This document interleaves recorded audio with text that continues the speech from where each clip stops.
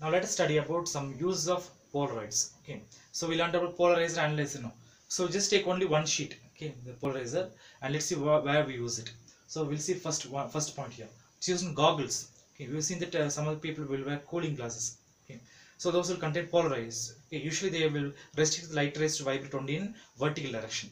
Okay, then cameras were in camera lenses they'll use the Polaroids to avoid the glare.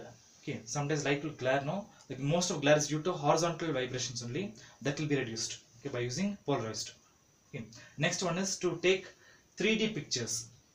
We can take 3D dimensional pictures, that's called as holography. Okay, hologram.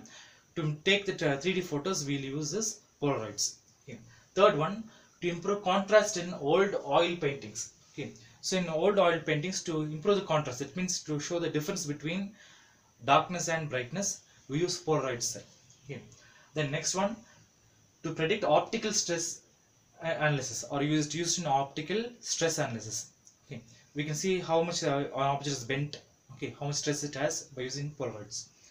Next one is it's used in window glasses to control the light intensity, especially aeroplanes.